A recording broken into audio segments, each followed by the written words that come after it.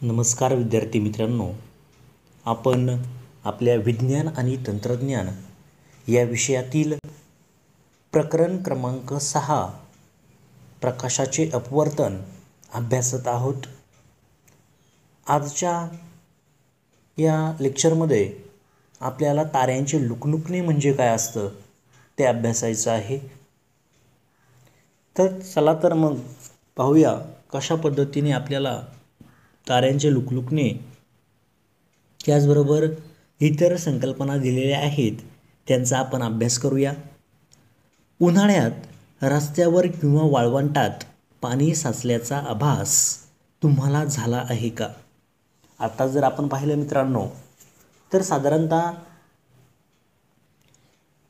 March, April, मे आणि जूनच्या काही दिवसांमध्ये आपल्याला जर पाहिलं तर रस्त्यावरती आपल्याला पाणी साचल्याचा भास होतो. हे कशामुळे होतं मित्रांनो? तर त्या ठिकाणी मृगजळ तयार झालेलं असतं. दुसरा त्या ठिकाणी त्यांनी प्रश्न विचारलेला आहे, होळीच्या वेळी होळीच्या ज्वालांच्या पलीकडील काही वस्तू हलतात तुम्ही पाहिले आहेत का? असे का घडत असेल?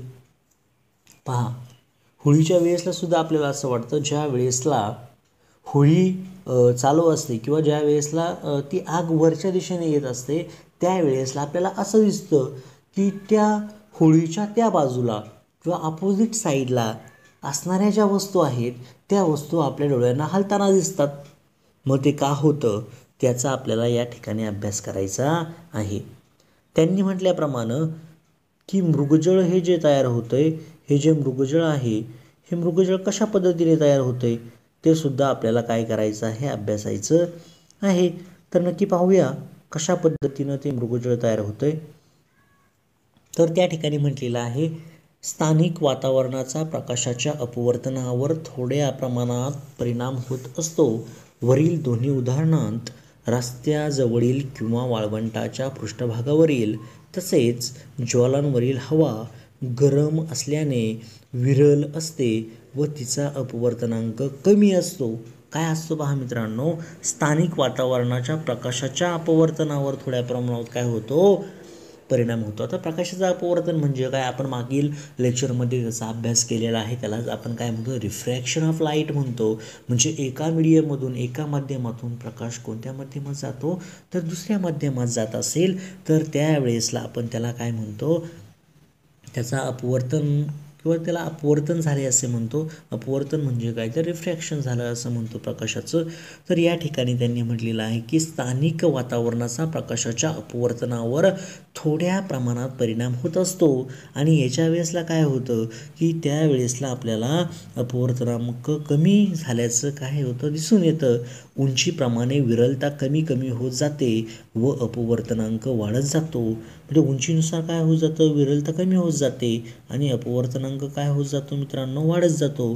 पहिल्या उदाहरणात ह्या बदलत्या अपवर्तनामुळे अपवर्तनाच्या नियमाप्रमाणे प्रकाशाची काय होते मित्रांनो, दिशा बदलते. सगळ्यांना माहिती असेल की आपण मागच्या लेक्चरला पाहिलं होतं, ज्या वेळेसला तो एका मीडियममधून दुसऱ्या मीडियममध्ये जातो तो सरळ न जाता तो काय होतो, त्याचा जो स्तंभिका असते त्या स्तंभिकेच्या दिशेने काय होतो मित्रांनो, झुकतो. म्हणजे हा जो नियम आहे या नियमाच्या नुसार आपल्याला या ठिकाणी काय पाहायला भेटतं की त्याचा अपवर्तनांकाची किंवा त्याची दिशा आहे ती दिशा आपल्याला बदललेली काय होते मित्रांनो, पाहायला भेटते. पुढे म्हटलेले आहे पहा, आकृती 6.5 मध्ये दाखवल्याप्रमाणे दूरवरील वस्तूकडून येणारे प्रकाश किरण त्या वस्तूच्या जमिनीत असलेल्या प्रतिमेकडून आल्यासारखे भासतात. यालाच मृगजळ असे म्हणतात. पहा, ही व्याख्या तुम्हाला बऱ्याचदा बोर्ड एक्झामला येऊ शकते. तर काय म्हटलंय त्यांनी, दूरवरील वस्तूकडून येणारे प्रकाश किरण म्हणजे पहा, वरील वस्तूकडून येणारे जे प्रकाश किरण आहे तर त्या वस्तूच्या जमिनीत असलेल्या प्रतिमेकडून आल्यासारखे भासतात. यालाच मृगजळ असे म्हणतात. म्हणजे थोडक्यात काय, येणारे तर प्रकाश किरण इकडून आहेत परंतु ते आपल्याला येताना त्याची जी प्रतिमा आहे त्या ठिकाणी येताना दिसतात आणि या ठिकाणी आपल्याला त्याचं काय पाहायला भेटतं मित्रांनो, प्रतिमा पाहायला भेटते. आता शक्यतो आपल्याला रस्त्यावरती दिसताना मृगजळ दिसतं, म्हणजे पाणी साचल्याचं पाहायला भेटतं. कधीकधी त्याच्या शेजारी जर एखादं झाड असेल तर ते झाड त्या ठिकाणी आपल्याला अशा पद्धतीनं या दाखवल्याप्रमाणे, आकृती दाखवल्याप्रमाणे आपल्याला पाहायला भेटतं. तर त्यांनी पुढे म्हटलेलं आहे दुसऱ्या उदाहरणात, बदलत्या अपवर्तनांकामुळे बदलणाऱ्या प्रकाश किरणांच्या दिशेमुळे होळीच्या पलीकडील वस्तूची स्थिती बदलल्याचा म्हणजे वस्तू हलल्याचा भास होतो. पहा, आपल्याला वस्तू हलल्याचा भास का होतो? ज्या वेळेसला होळीच्या त्या बाजूला असणारी वस्तू आपल्याला हललेली दिसते, त्याच्या मागचं महत्त्वाचं कारण म्हणजे त्याच्यामध्ये असणारा जो अपवर्तनांक आहे, आणि त्या बदलत्या अपवर्तनांकामुळे प्रकाश किरणाच्या दिशेमध्ये काय होतं मित्रांनो, तर बदल होतो.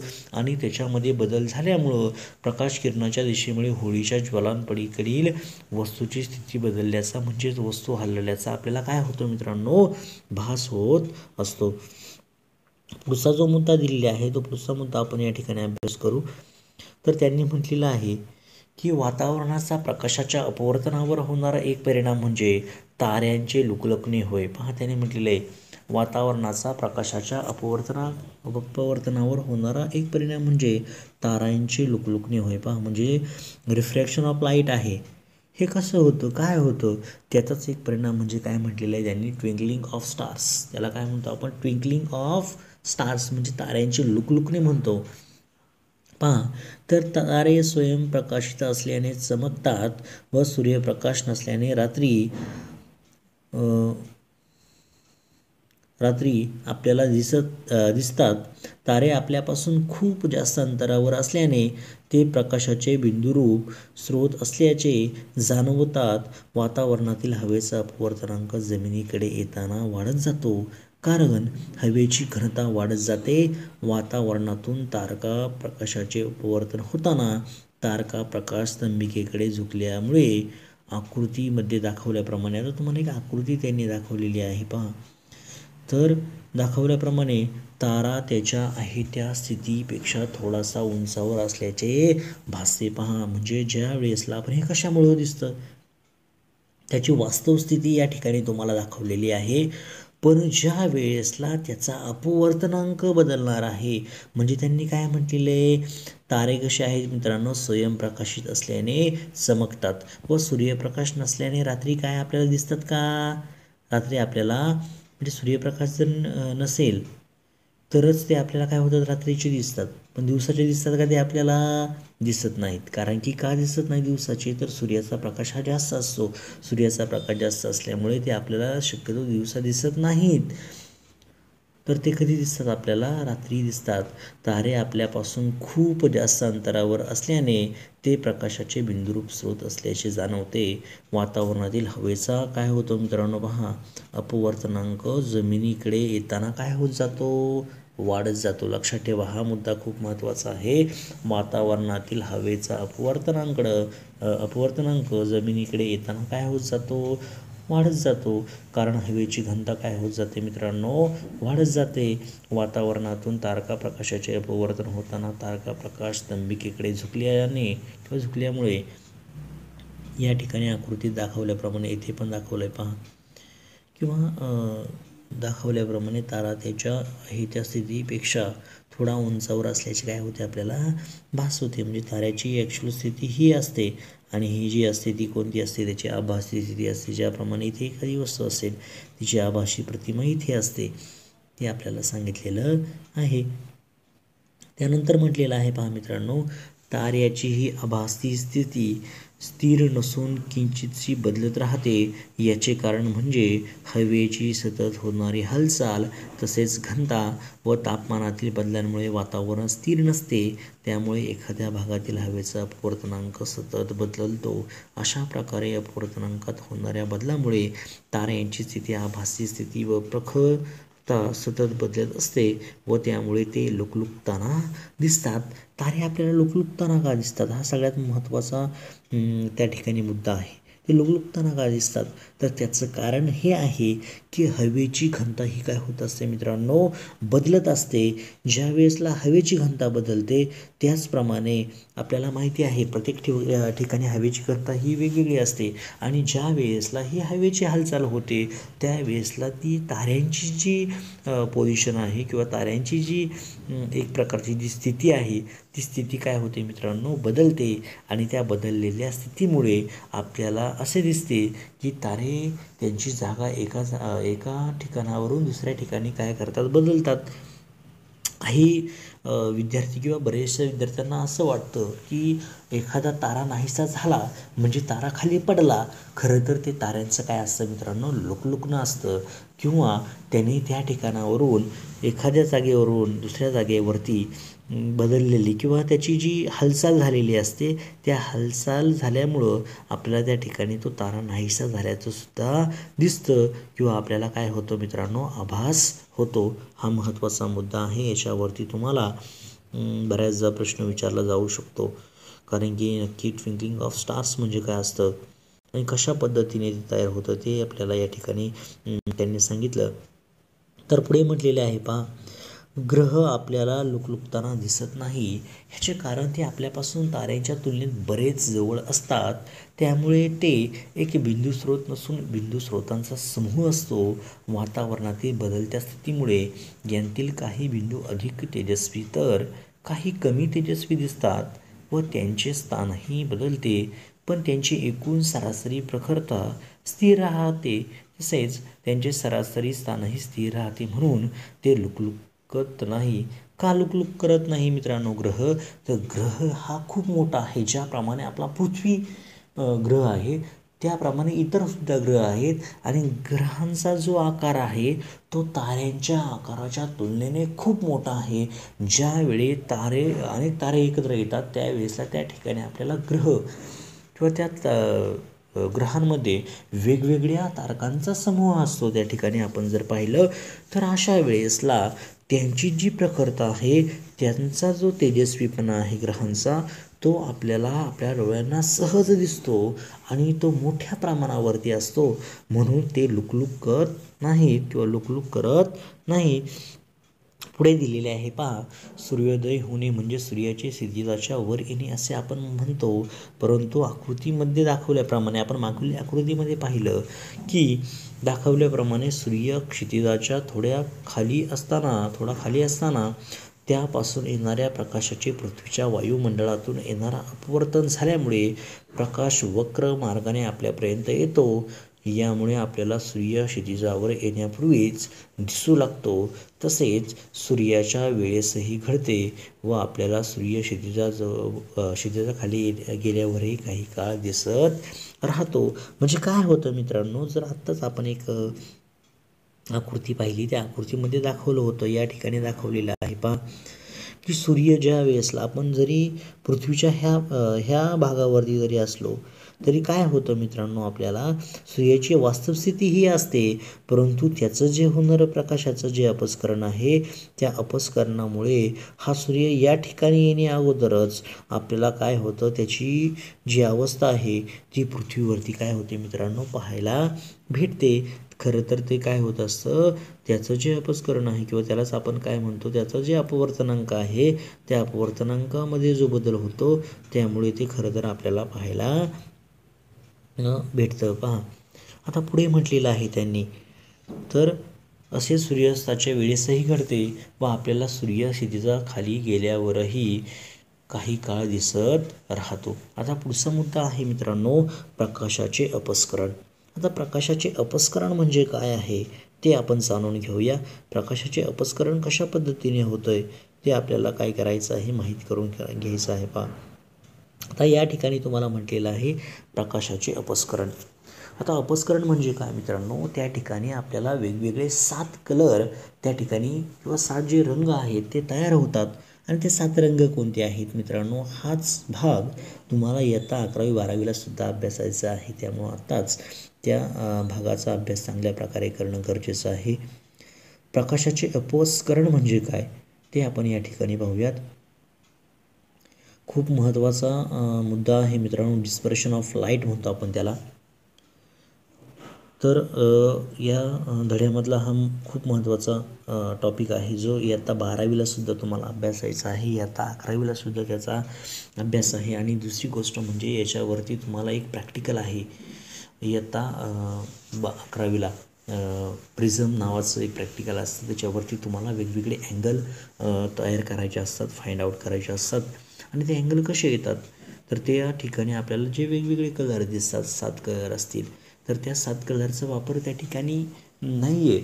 परंतु आपल्याला काय करायचं असतं, प्रकाशाचं जे आताच आपण पाहिलं की कशा पद्धतीने अपस्करण होतं आहे आणि त्याच्यातून प्रकाशाचं जे अपवर्तन आहे, जे आपल्या पाठाचं नाव आहे प्रकाशाचे अपवर्तन, ते एका बाजूकडून दुसऱ्या बाजूकडे होत असतं. आणि त्यावेळेसला त्याचा जो इन्सिडेंट रे आहे किंवा जो आतमध्ये आपाती किरण म्हणतो आपण त्याला, जो आतमध्ये शिरणारा जो किरण आहे, तर तो किरण नंतर बाहेर पडल्यावरती कशा पद्धतीने त्याची दिशा बदलतो, हे आपल्याला त्या ठिकाणी त्या प्रयोगात अभ्यासायचं आहे. तर डिस्पर्शन ऑफ लाईट म्हणजे काय? कंपासमधील प्लास्टिकची पट्टी प्रकाशात डोळ्यासमोर धरून हळूहळू तिरकी करून पहा. तुम्हाला प्रकाशाचे वेगवेगळ्या रंगात विभक्तीकरण झाल्याचे दिसून येते. प्रकाश विभक्त झाल्यानंतर मिळणाऱ्या वेगवेगळ्या रंगांचा क्रम तांबडा, नारंगी, पिवळा, हिरवा, निळा, पारवा, जांभळा असा असतो. प्रकाश हा विद्युत चुंबकीय प्रारण आहे, हे तुम्हाला माहीतच आहे. तरंगलांबी हा प्रारणांचा महत्त्वाचा गुणधर्म आहे. आपले डोळे ज्या प्रारणांना संवेदनशील आहेत, त्या प्रकाशाची तरंगलांबी 400 नॅनोमीटर ते 700 नॅनोमीटर असते. मित्रांनो, हा जनरल नॉलेजचा प्रश्न लक्षात ठेवा. आणि कलर कोणते कोणते असतात, तर हे सुद्धा तुम्हाला लक्षात ठेवायचे आहे. आता हे तुम्हाला देताना किंवा लक्षात ठेवताना काय लक्षात ठेवायचं असतं, जसं हेच कलर लक्षात ठेवताना इंग्लिशमधून आपण त्या ठिकाणी विबग्योर नावाचा एक शब्द वापरतो. काय वापरतो, तर विबग्योर नावाचा काय वापरतो, शब्द वापरतो. तसाच या ठिकाणी सुद्धा तुम्हाला हे लक्षात ठेवण्यासाठी दुसरा एक शब्द आहे, तानापी हिनीपाजा असं म्हटलं जातं. तानापी हिनीपाजा म्हणतो आपण खरं तर.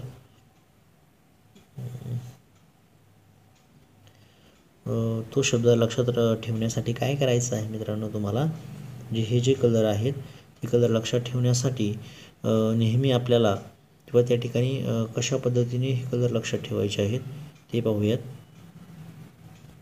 तानापी ही नी पा जा असं शब्द त्या ठिकाणी वापरला जातो.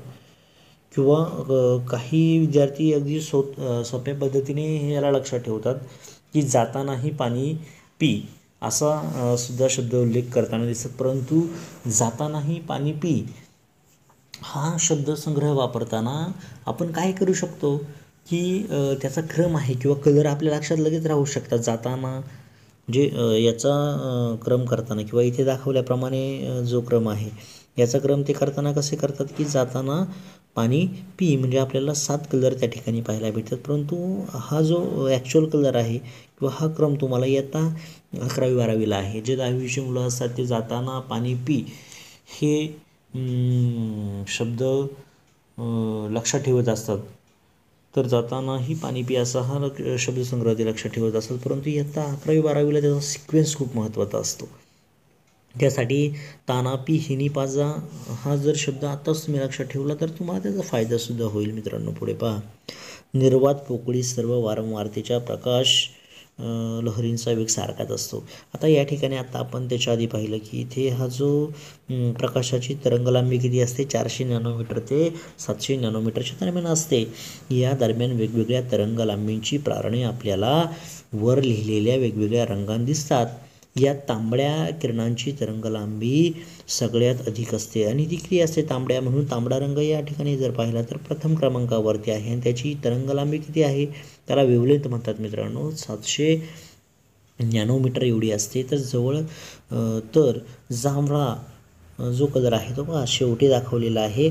त्याची काय आहे, तर जांभळा जो कलर आहे त्या किरणांची सगळ्यात कशी असते मित्रांनो, कमी असते आणि ती किती असते, 400 नॅनोमीटरच्या जवळ असते. आणि 1 नॅनोमीटर म्हणजे किती असतं, तर ते 1 नॅनोमीटरसुद्धा तुम्हाला दाखवलेलं आहे. 1 नॅनोमीटर म्हणजे किती असतं, नॅनो म्हणजे 10⁹ फॅक्टर असतो. 1 नॅनोमीटर म्हणजे किती असतो मित्रांनो, 10⁻⁹ फॅक्टर त्या ठिकाणी असतो.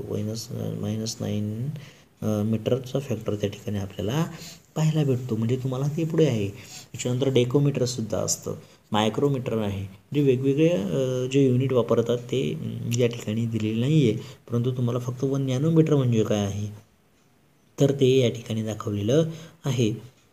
पुढे पहा, निर्वात पोकळी सर्व वारंवारतेच्या प्रकाशलहरींचा वेग सारखाच असतो, परंतु पदार्थ माध्यमात या प्रकाशलहरींचा वेग सारखाच असत नाही व त्या निरनिराळ्या वेगाने मार्गक्रमण करतात.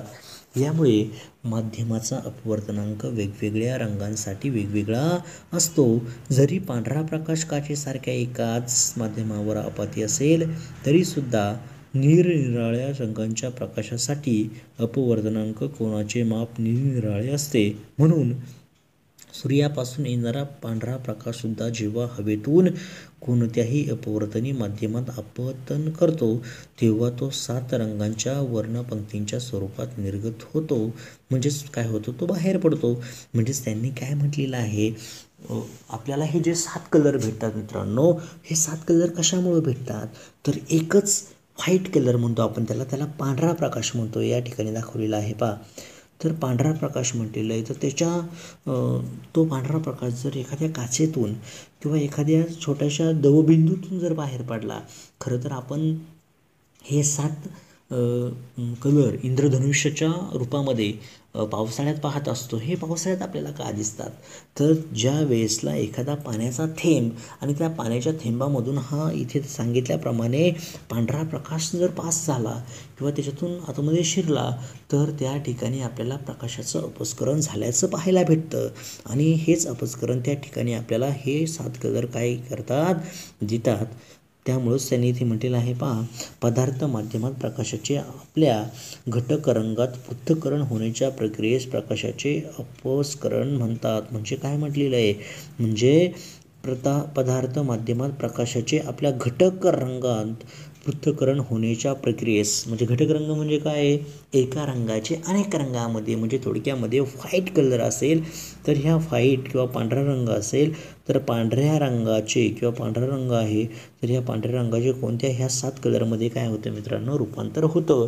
त्यालाच त्याचं म्हटलेलं आहे घटक रंगात पृथक्करण म्हणतो आपण त्याला. काय म्हटलं त्यांनी, पृथक्करण हा शब्द त्या ठिकाणी वापरलेला आहे.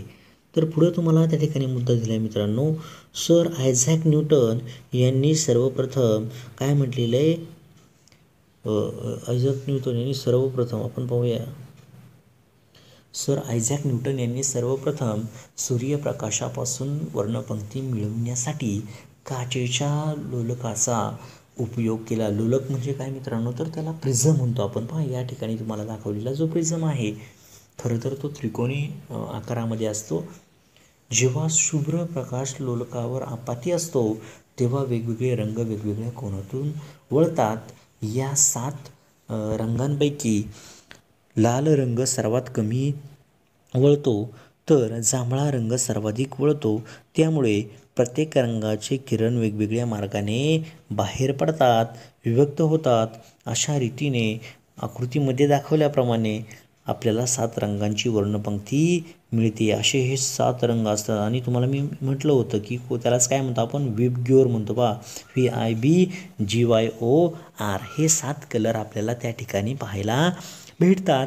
म्हणजेच का होतं मित्रांनो हे, आणि हे जे आहे अपस्करण, हे अपस्करण सर्वात आधी लोलकाचा वापर करून कुणी केला असेल तर सर आयझॅक न्यूटन यांनी केलेलं आहे. आणि त्यामुळे आपल्याला वेगवेगळे 7 कलर दिसतात.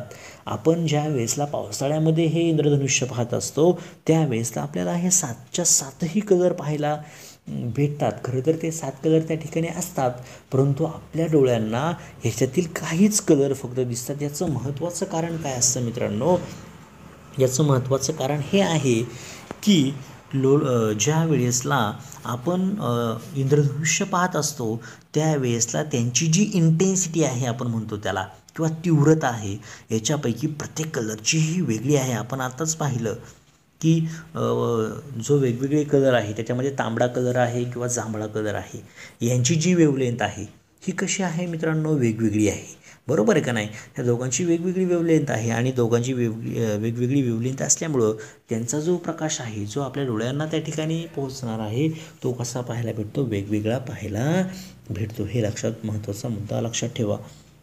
आता पुढचा जो मुद्दा दिलेला आहे तुम्हाला की जरा डोके चालवा असं म्हटलेलं आहे. 2 लोलकांच्या सहाय्याने पांढऱ्या आपाती प्रकाशापासून पांढरा निर्गत प्रकाश कसा मिळवता येईल. कसा मिळवता येईल मित्रांनो, हे सुद्धा अगदी साधा आणि सोपं आहे. पहा कसा मिळवता येईल. ज्या वेळेसला हा एक आहे लोलक आणि त्याच वेळेसला काय करायचं, ज्या वेळेसला आतमध्ये एंटर होणार आहे ना पांढरा कलर किंवा व्हाईट लाईट म्हणतो आपण त्याला, त्यावेळेस जी बाहेर पडते किती कलर देते, 7 कलर देत असते. मग एक लक्षात ठेवायचं, हे जे 7 कलर आहेत, 7 कलर बाहेर पडतात. मग हे 7 कलर आपल्याला पुन्हा ते काय म्हटले, व्हाईट लाईट द्यायची आहे. मग काय करावं लागेल, इकडे पहा अगदी सोपं आहे. त्याच वेळेसला दुसरा काय करायचं आपल्याला, लोलक या ठिकाणी असा ठेवायचा आहे.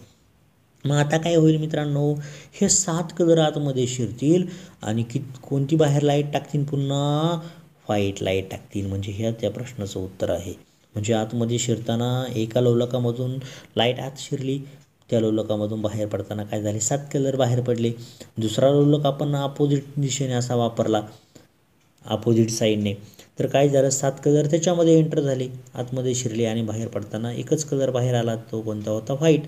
म्हणजे त्यांनी म्हटलेलं आहे 2 लोलकांचा वापर करून. कशा पद्धतीने, तर 2 लोलकांचा वापर आपल्याला कसा करायचा आहे, तर ते एकमेकांच्या कसे ठेवायचे आहेत, अशा पद्धतीने एक ठेवायचा आणि दुसरा त्याच्या अशा पद्धतीने ठेवायचा. इकडून व्हाईट लाईट गेली, 7 कलर बाहेर जातील. असे 7 कलर बाहेर गेल्यानंतर ते आतमध्ये एंटर मारते आणि बाहेर कोणता एक व्हाईट कलर, इकडे पण व्हाईट कलर. म्हणजे अशी तुम्हाला पांढरा आपाती किरण किंवा जे किरण आहेत प्रकाशापासून पांढरा निर्गत प्रकाश कसा बाहेर पडतो, म्हणजे आपाती हा आपाती आहे आणि हा कोणता आहे मित्रांनो, निर्गत आहे. हे तुम्हाला लक्षात येईल. पहा दुसरा प्रश्न त्या ठिकाणी विचारला आहे, काचेचे लोलक असलेली झुमरे तुम्ही पाहिली असतील, त्यात लावलेल्या टंगस्टन बल्बचा प्रकाश लोलकातून जाताना त्याचे अपस्करण होते व आपल्याला रंगीबेरंगी रंगपंक्ती दिसते. टंगस्टन बल्बऐवजी LED बल्ब लावला तर या पद्धतीने रंगपंक्ती दिसतील का. आता हे कशावरती अवलंबून असतं मित्रांनो, त्यांची जी रंगपंक्ती असते ती रंगपंक्ती ही त्याची इंटेन्सिटी किंवा तीव्रता किती आहे. आता आपण जर पाहिलं तर टंगस्टनच्या बल्बची तीव्रता आणि ह्या जो LED बल्ब आहे यांची तीव्रता कशी आहे मित्रांनो, वेगवेगळी आहे. त्यामुळं कदाचित त्याची तीव्रता कमी असेल तर आपल्याला दिसू पण शकतील आणि तीव्रता जर खूपच जास्त असेल, म्हणजे तीव्रता कमी असेल तर दिसेलसुद्धा आणि खूपच जर जास्त असेल तर त्या ठिकाणी आपल्याला हे कलर दिसणार नाही असं आहे. पहा त्याच्यामुळे टंगस्टनच्या बल्बमधून आपल्याला काय दिसतं की अपस्करण होताना काय होतं मित्रांनो, दिसतं. ओके, पुढचा पॉईंट आपण पाहूया. या प्रकरणाचा अगदी शेवटचा पॉईंट आहे आणि हा पॉईंट आपण आपल्या पुढच्या लेक्चरला अभ्यासणार आहोत. अगदी महत्त्वाचा मुद्दा आहे मित्रांनो, आंशिक व पूर्ण आंतरिक परावर्तन म्हणजे काय, किंवा त्यालाच आपण पार्शियल आणि टोटल इंटरनल रिफ्लेक्शन म्हणतो आपण त्याला, partial and total internal reflection. खूप महत्त्वाचा मुद्दा आहे. आता 11वीला ह्याच्यावरती हा 3 मार्क्सचा क्वेश्चन होता किंवा आत्ताही तुम्हाला तो अभ्यासायला आहे आणि हाच तुम्हाला 3 मार्क्स गुणांसाठी किंवा 3 मार्क्ससाठी हा मुद्दा त्या ठिकाणी अभ्यासायचा. आपल्या पुढील लेक्चरमध्ये आपण हा मुद्दा अभ्यासणार आहोत. नक्कीच तुम्हाला काही शंका असतील तर तुम्ही मला संपर्क साधून नक्कीच त्या शंका दूर करू शकता. Okay, all the best. Thank you.